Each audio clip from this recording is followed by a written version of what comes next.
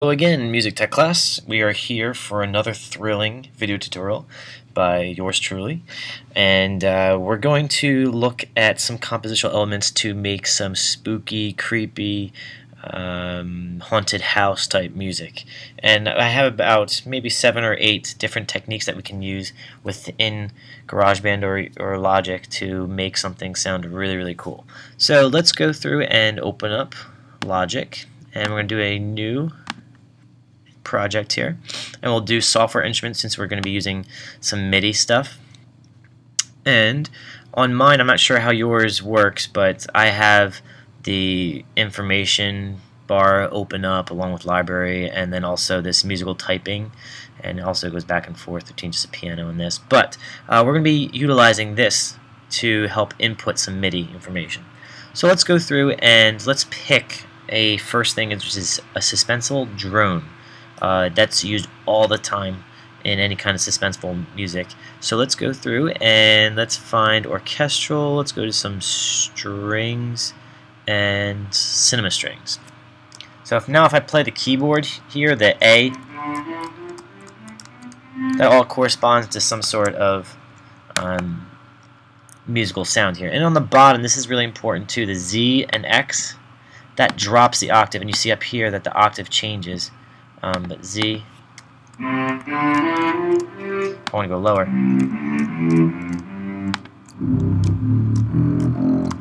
Right, it sounds really cool that way. And then you can do also pitch bends. My whole office is shaking now as I do this.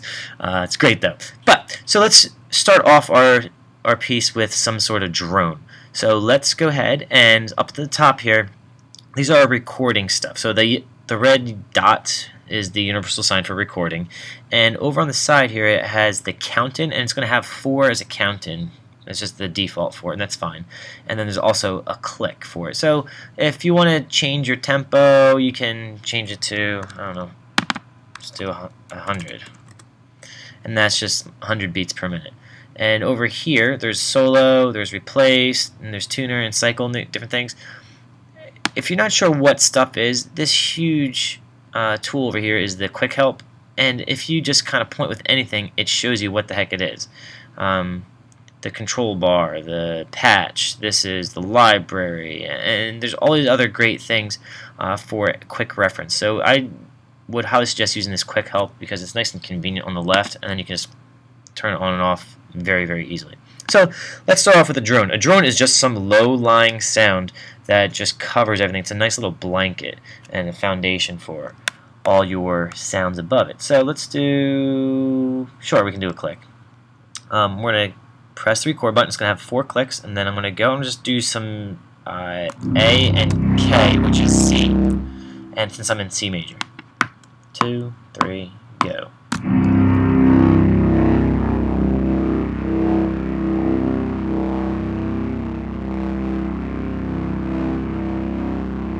Alright, so I did that, and I just pressed my space bar, which pauses it, but let me listen to it.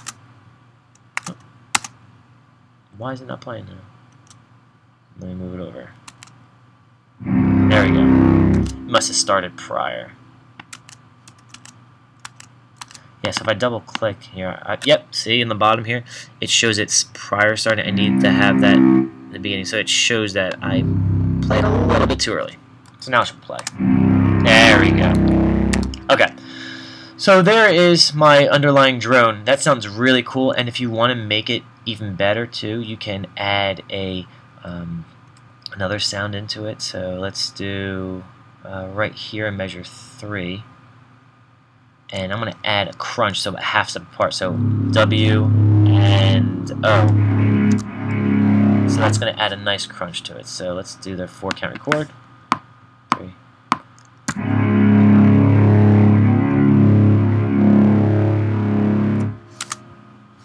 So let's see what it sounds like.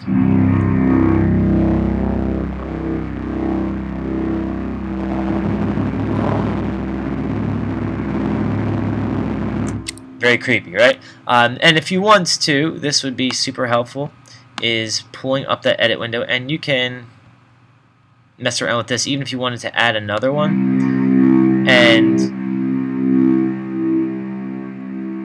instead of using the pointer tool, I'll use the pencil tool. Stop. Use the pencil tool, and then you can also stencil in something over here too. And that's another way to edit your MIDI, to make that crunch sound to it. That's just the one of them that I edited. So you can edit by recording multiple times on top of it, or you can just edit here in the transport bar. And let's extend this out.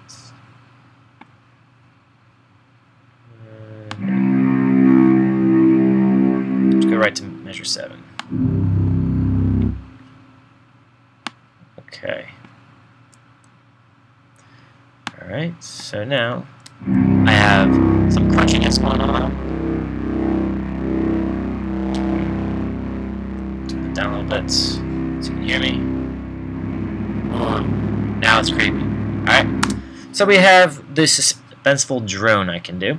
And now to make a new track, I'm going to hide the edit button here. So let's make a new track, and let's click on the track's name there and do Command D to duplicate it. And I don't have to make another string track, but I want to show you another thing about footsteps. So let me go up top here, and there's another thing that I can do to show smart controls here. And in smart controls, it shows you the reverb and other things, but maybe in the strings I want to do a pizzicato. And let's take it up the octave.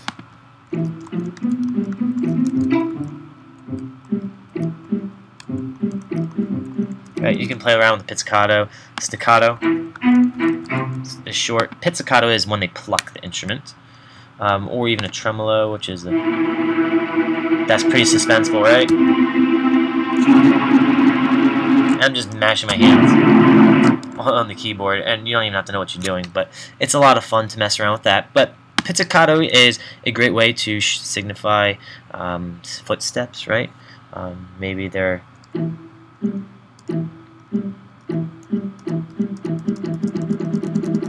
and then you go faster with it, or a good interval to use is the tritone, which is 1, 2, 3, 4, 5, 6. Whoops, I was recording. I didn't want to do that.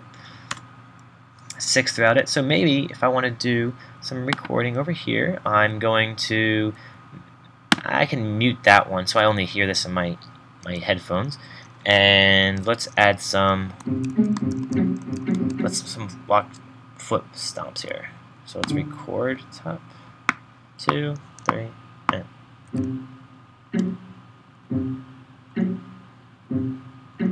I'm getting faster.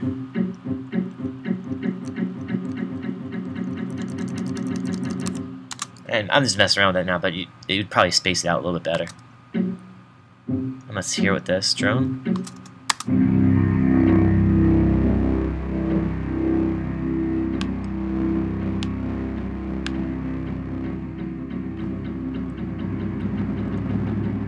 Right, you can do some other things like that.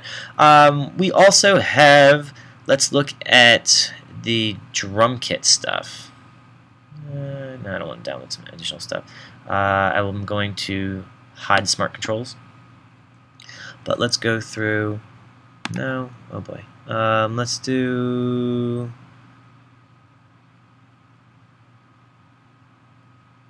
I'm trying to basically get a bass drum out of here. So we can do a heartbeat of something, orchestral percussion, orchestral kit. Whoops, I don't want to do that. I want to keep that before the full strings. So let's duplicate this one, and let's make this one now, sorry, the orchestral kit.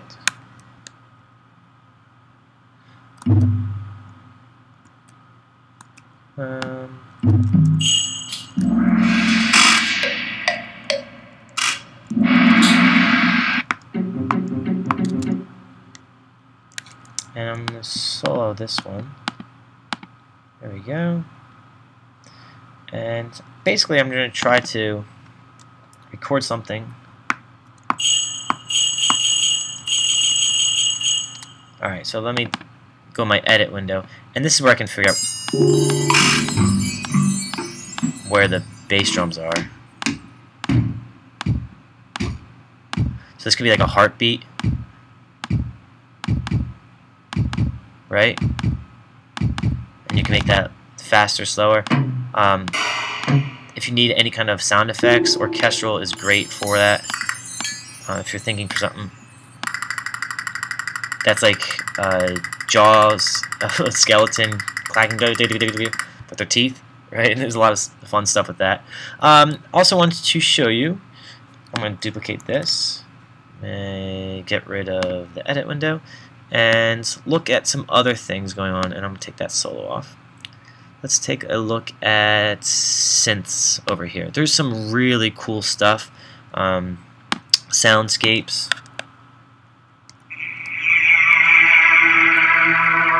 And it also has pan built into it. That's really creepy. Just mess around with the things in here. Glass sky. That's pretty nuts. You can make some ambient noises with that. Here's other string things if you want to do that as the drones.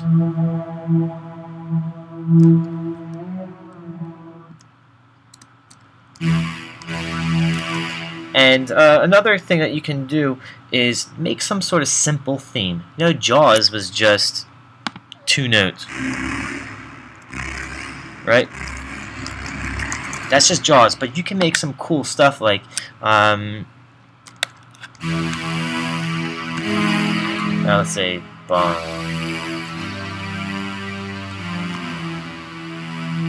And if you just use that in some sort of sense, I like that. I'm gonna record that. Messed up. So I'm gonna go back, delete it. I'll record it again. G.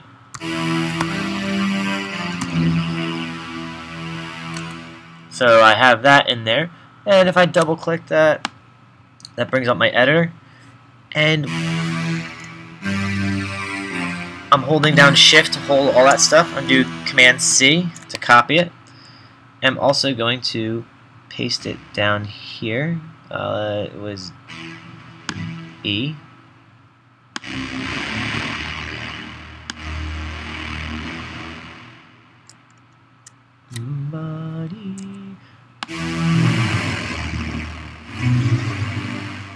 Let's move it over here.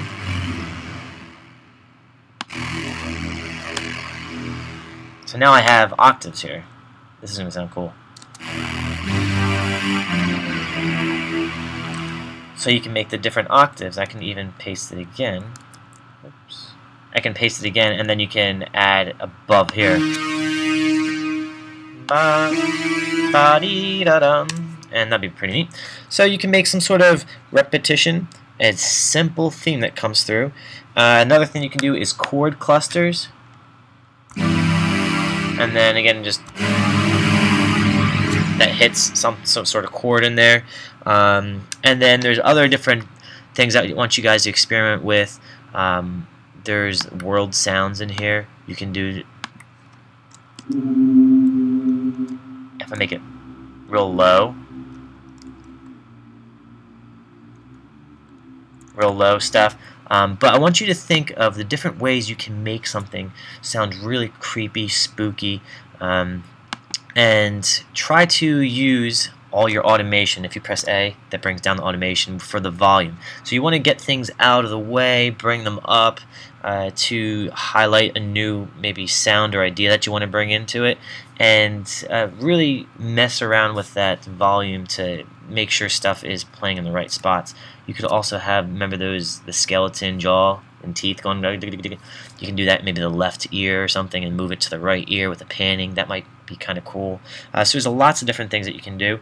Just check the project page for any kind of requirements that we have for this project, and raise your hand if you have anything else. Be sure to save, and best of luck. So use the suspenseful drone, dissonant drone, any kind of footsteps with the pizzicato, and the heartbeat and simple repetition. That's going to get you pretty far with some sort of spooky themes. Good luck.